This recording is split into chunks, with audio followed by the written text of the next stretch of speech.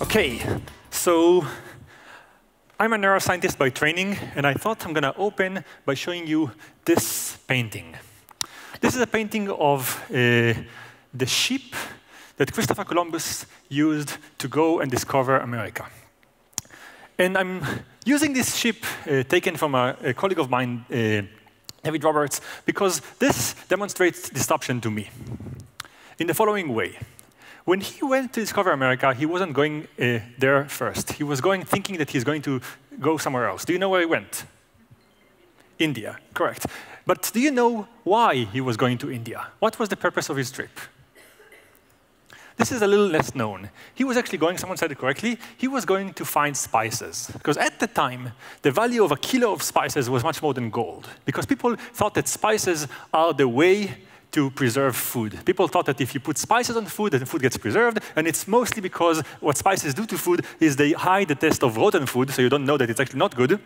So people were thinking that India is the place to go and get the food, and he was on a mission to go get spices from the place that they thought they're all there, and in his process, he also discovered a new land. Now, for 400 years, once this industry of spices was flourishing, people were building better ships, better navigation systems. Everyone was trying to find ways to innovate in the domain of navigation in ships because this was the way the world worked. But 400 years later, someone invented a new thing, the ice house. The ice house was a way to basically insulate ice inside the walls of a building. And in doing so, it could actually refrigerate food and keep it alive. 400 years after Columbus went to discover a way to preserve food, someone found a different way to preserve food. You bring ice from Canada or from Massachusetts to anywhere in Europe, you put it inside the walls of a building, and suddenly the building keeps it cool, and you can keep food there. How many people, you think, from the industry of spices, preservation of food, survived and made it into the other industry? Zero. It was a disruption that changed the entire industry. And ice houses were there for a few decades. This was the way to insulate food. And then someone had the idea or the invention that actually can create ice boxes on land. You didn't have to go to Canada and bring ice cubes. You can just do it at your own place. And suddenly, kings could actually have an ice box in their palace. And they could have ice cream, which was a royal food because no one else could have ice cream. And how many people do you think survived from the ice houses industry and made it into the ice box industry? Zero. And after a few years, we invented the refrigerator, and now everyone can make ice in their own home, and no one survived from the industry that made ice boxes, and you don't need the iceman to actually deliver ice. And every couple of years, we have this new change that disrupts everything. But the thing is, change starts somewhere. And I've been looking in the last couple of years in the place where those things happen, the place where changes occur in our head. Now, I didn't have to go far into 400 years ago or 600 years ago to look at changes. I could actually look at things that happened in our lifetime. You all remember in your lifetime how phones used to be that big. They used to be this bulky machine that you had to carry with you, and they got smaller and smaller, and companies were spending a lot of time finding ways to make phone even smaller so you can fit it in your pocket and maybe have more memory to it and maybe make it even more complex. But suddenly, if you just look at this trajectory and you can imagine what's going to go next, you think that the next phone is going to be something like that. A little thing that you put inside your hand. But no, one company had the idea to not just make a phone even more smaller, but actually to invent a new type of phone. A phone that looks differently and is much bigger than the previous phones, but it has a different functionality. This is the iPhone 4. And in fact, when this industry showed up, people started making bigger and bigger phones. This is the iPhone 5, the iPhone 6. So now we know that the iPhone 7 and 8 are just going to be a version of that. And the iPhone 10 is going to look something like that. But no, that's not the case. We know there's going to be a new change. Someone's going to come up with a new way to make phones. And this someone is already alive, and his or her brain is already working and thinking somehow on a way to do that. And the question is, how does the brain looks when you make this choice, when you kind of think outside the box? And somehow, what's interesting here is that in our own head, we have the new thought sitting. It's just lying there, not accessible to us, and at some point it emerges. The question is, can we access this thought? Can we see what's inside your head? So I looked at various people who make changes in their mind or make decisions and tried to see how the brain looks when this change happens. And specifically, the one world that I was interested in the beginning was the world of sports, because of this particular story.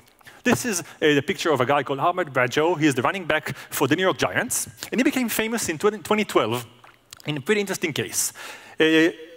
Europe doesn't really like football as much as the US, but in the US, this is the biggest sport. And the game of 2012 was probably the most interesting game ever, since and before. This was a battle between two identities of the US. It was a battle between the Giants, New York team, versus New England Patriots, which was a New Hampshire team. And those two teams resembled, kind of symbolized two different things. On the one, there was the quarterback who was kind of a playboy. He married a supermodel. He had a child out of married. Everything about him symbolized kind of liberty. And on the other thing, there was conservatism. There was a person who's married to his high school sweetheart who was religious. He never did anything other than football. Those teams kind of were remarkable. And this game was watched by 166 million people. It was the most watched game ever. Commercial cost $35 million for every 30 seconds. People couldn't afford to buy hotel rooms in the city where it was held in Indianapolis, so they stayed in Chicago, 300 kilometers away, and took buses, because this was the cheapest thing. This was a remarkable game. And to make it even more interesting, the game was almost entirely tied. So one team scores, the other team scores, one team scores, the other team scores. It got to the point that we're 1 minute before the end of the game, and the New England Patriots is ahead by 2 points. The other one is behind, and the ball is with the Giants. So they're the ones who are behind, trailing behind. There's 1 minute of the game. And it's clear that if they just score a touchdown, they're going to be ahead. But the other team is going to have the ball for a little more, and they can maybe score a touchdown again. So whoever's going to get to score the last touchdown is going to win. So our team has the ball. They want to score a touchdown, and they want to waste as much time as possible. And what happens is the following. The quarterback of the team hands the ball to Bradshaw, who spent all his life training for one thing: get the ball and run as fast as you can all the way to the end zone. He hands him the ball, asks him to run, but he also screams at him, when you get to the end zone, don't score. Just wait a little bit before, so we're going to be able to waste a little bit of time before we score the goal, because we want to don't have the other team get the ball. And here's what happens. Bradshaw gets the ball and does the only thing that he's been trying to do all his life. He runs, and he hears something interesting. His own team screaming at him, stop, stop.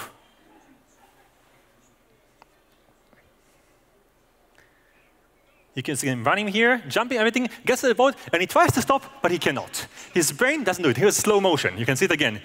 Everyone is shocked by this thing. He is running, he tries to stop, but his brain just doesn't know how to do it. And his brain makes him go further and score a touchdown. They end up losing the game. The other team has enough time to win. It's an interesting moment. It's a moment where your brain spent all of its life training for one thing, and now you want to, in the last moment, make you change your mind. How would that work?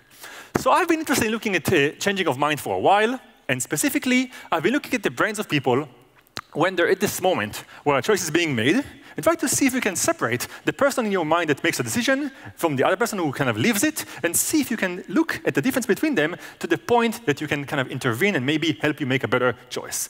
And the way we do it is, first, we have to identify the fact that in your brain, there's more than one person who makes a choice. Now, this is hard to imagine because we all live life thinking that we're just who we are. We just think that whatever we do is 100% our choice. We don't really live life thinking that there's maybe other people in our head who compete for who we are.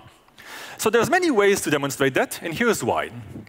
Here's a study that was done in the 60s by a colleague of mine, where he took people that are known as split brain patients. Those are people whose brain is basically divided in half. The parts of the brain that are supposed to talk aren't talking. So this guy basically has one part of his brain separate from the other part of the brain. And he's asked to solve a puzzle, and when he's doing it with his left hand, he has no problem. The left hand speaks to the right side of the brain, where puzzle solving sits, so he can just do it easily. But when he's told to do the same thing with his right arm, he has trouble. Because the right arm speaks to the left side of the brain, there's no bridge to work between the two sides, so he's just unable to solve the puzzle. He just sits there, and he cannot solve the puzzle. And you can see that he just spuddles there. The other person there doesn't talk to the part who can solve the puzzle, and he just sits there and is at lost. And you can see that the other hand knows the answer. And he tries to help its friend. So now you can see visually how this guy has two people vying for dominance alive, and when you actually let this guy play with both hands, you can actually see competition happening. You can see the two hands fighting over this guy's personality, trying to solve the puzzle. One knows, one doesn't know. Now, this is a pretty mysterious case of people whose brains basically cut in half.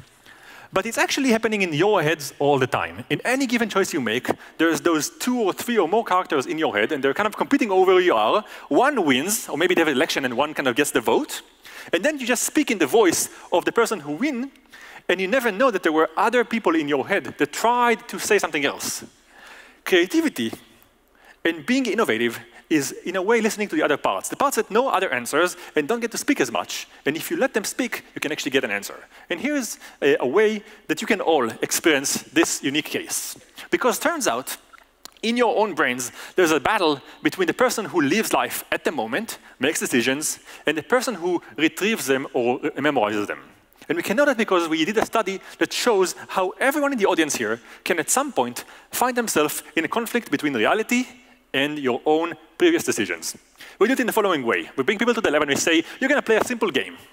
In this game, we're going to show you 2 cards with 2 pictures, and we ask you to make a simple choice, the simplest you can imagine.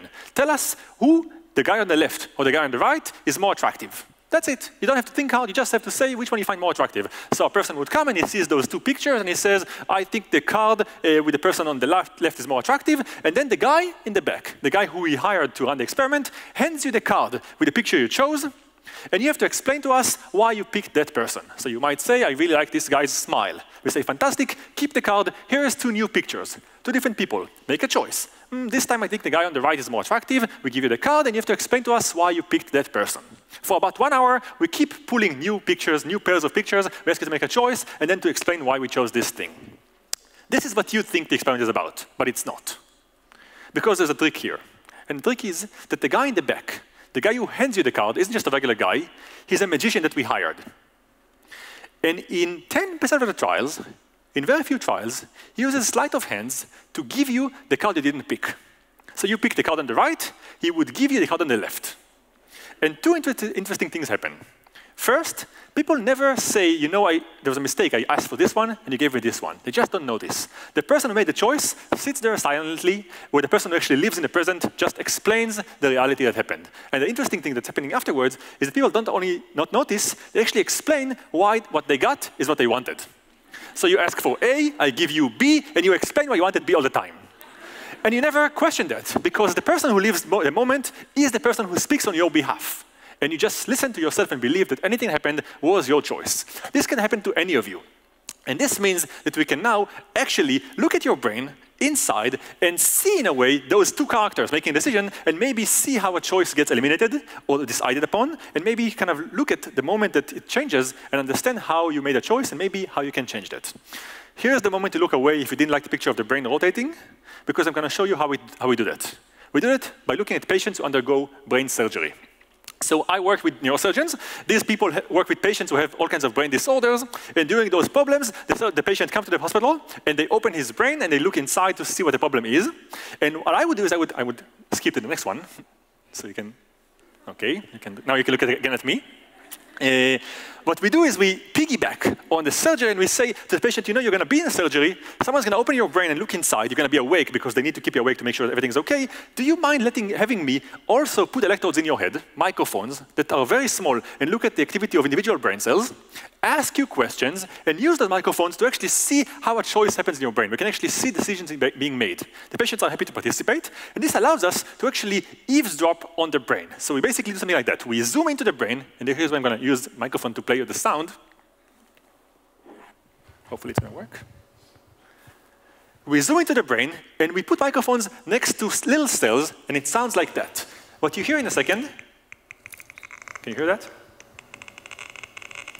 This is the sound of 1 cell in this person's brain speaking. And once we find those cells, we can actually do something remarkable. We can have the patient maybe sit in bed and watch movies like this one, and listen to the cells in their brain speaking while they watch those movies. What you can barely hear, hopefully you can hear that.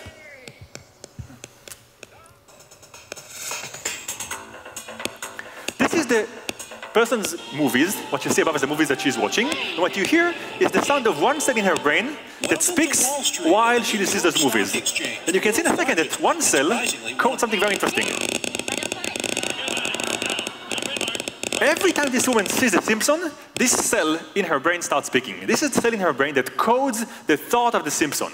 And I'm saying thought and not just the visual, because we can actually go back to this woman afterwards and ask her to just close her eyes and imagine the things that she's seen earlier. So we ask her just recall from her own brain the things that she's seen earlier. So she starts speaking, she says, well, I guess I've seen a movie about this and that. And at some point, she's going to remember The Simpsons.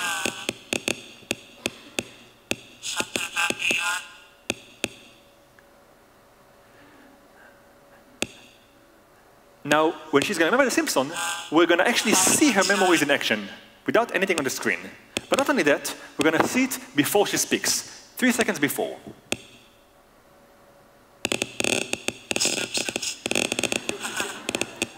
Okay, now I can go back. Which means now that A, we can see your thoughts in your head before you express them, but also we can see a decision. We can see what you're about to say 3 seconds before you know what you're going to say, which means that we can do all kinds of fancy stuff, like play your choices against you. Or for instance, we can play a game like that, where we have a person drive a car in the room, and we look at their brain, and at some point the car is going to hit an intersection, and the guy's going to have to make a choice whether to go left or right. But we look at his brain, and we see seconds before he even knows that he's going to make a choice, what he's going to choose. We know that when he gets to an intersection, here, he's going to choose to go right. And this is when we knew, and this is where he actually expresses that. And if we know the choice before you make it, we can even play your choice against you in the following way. We can bring people to the lab and say, now you're going to play a simple game of decision making. We're going to put a box in front of you. This is a mystery box. The box has 2 buttons, one on the left, one on the right. And we ask you to make a choice which one you want to press, the one on the left, the one on the right. At any point, you can make a decision. One thing, we're interested in how choices look in the brain. So when you make a choice, we're going to save the data from your brain and make sure that nothing actually gets destroyed. So we can actually turn the lights on this box, looking like this, to indicate to you that we're saving data from your brain right now. And when the lights are on, you can't touch anything. This is how you know that we're saving the data. When it turns off, you can start another trial. So the box is there, you press the button, turns on, you wait, turns off, you press another button, and so on. For about half an hour, the patient sits there and presses buttons. But here's what actually really happens.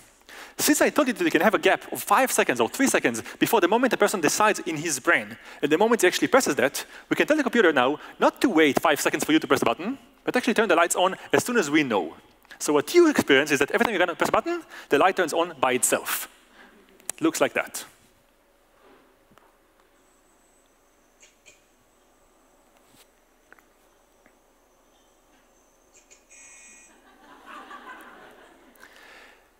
So what this woman gets to see now is a very interesting thing. She gets to experience the fact that her choices were made seconds before she knows them, and they actually get stopped by me before she gets to execute them.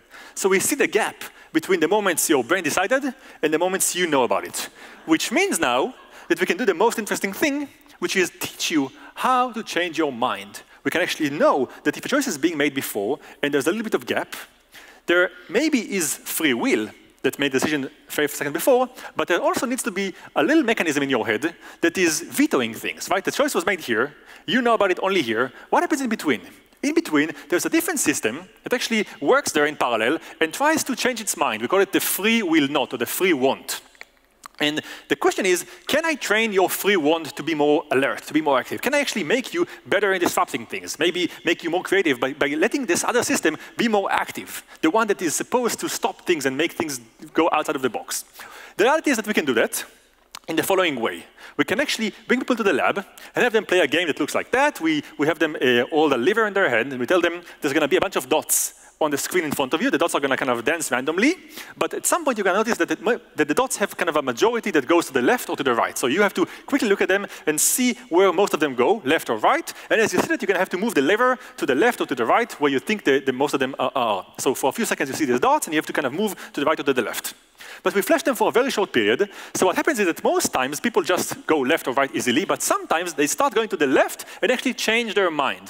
Go to the right, or they start to move to the right and change their mind and go to the left. And as they do that, we can actually see what part of their brain is the part that comes up to life when you make the change. And we can see how change of mind looks in the brain. This is hard, because we finally need to make you make a change of mind on your own without us introducing it, but still catch it. So this is how it's done. We catch those little moments in the center where you started going to the right and go to the left. And when we find them, we can actually look at the brain and see what part was governing this particular moment, the unusual moment where you changed your mind. Once we find that, we can actually train you by actually activating this part a lot more. How do we do that? In the following way. We take athletes, like this guy in this example. We bring them to the lab and we tell them, athletes, you're going to now go on the stationary bike, and you're going to cycle for as long as we tell you to. So you're going to go on the bike, you're going to start cycling. We're going to make it harder and harder as you do. And we ask you one thing, don't ever stop until I tell you to. The guy says, no problem, start cycling. At some point, it gets harder, and he says, when am I going to stop? And we say, don't stop, keep going. And the guy goes on and goes on. It looks like that. Here's how it's kind of a movie of the guy. And at some point, after a while, they just break. And let's talk about their brain for a second. First, their brain said, cycle, and the legs complied. After a few minutes, the leg said, please stop, but the brain still said, continue. And after a few minutes, it really gets harder, so the leg says, please stop, and the brain says, continue. At some point, the competition is so hard that the brain has to call its friend, the other character, and tell this other person, give up. This is the character that changes its mind. This is the one that kind of stops things. And if we can look at it, maybe we can also train this part to be more good, in doing these changes. The way we do it is we bring you back the day after as an athlete, and we tell you, you know what, yesterday you cycled, at some point you got to this moment where you broke and you just collapsed. Today, when you get to this moment, we're going to play a sound to you. We're going to see this part of the brain that's kind of active. We're going to play a sound that indicates that you're about to collapse. It doesn't matter if it happened after 1 mile or 6 miles or 2 miles, but we're going to tell you you're about to collapse. And when you get to this moment, just stay 1 more minute in this state. And then we actually train this other person, the person who's usually silent, to speak up, to get better. So every day you get training on this other character hidden in your brain that normally doesn't speak. Turns out that when these athletes get this training, they do much better in everything else in life. And this is true for all of us. We all have a brain that's unique, and this brain has the ability to make decisions. I'm done. I am done, yes. To make decisions that are beyond the natural decisions. But there's different states that are better for this moment. But for all of us, it's different states. For some of us, it's better when we're hungry, for some when we're full. For some of us, it's better in the morning, for some in the evening. For some when we consult with others, for some when we are alone, for some close to the deadline, for some not. And the reality is that for each of you, you can find the best state if you don't get access to a machine that actually looks at your brain and helps you find your best moment to make changes. We can actually help you by saying, just keep a diary, look at your brain as it progresses in the world, and see at what points your decisions were best for you. At what points decisions you made were ones that you were most happy with. If you look at your brain through history for a long enough period, you're going to see that there's some kind of average that is the case. You see that you're just better in the morning, better in the evening, better after 6 hours of sleep rather than 8 hours of sleep. Once you know that, you can actually know how to activate this part of the brain that's less vocal most of the time. And without all the machinery that requires still looking at your brain, you'll know that there's some state that you're just better at. And maybe those are the moments you should try to be disruptive and kind of think of new ideas. Thank you.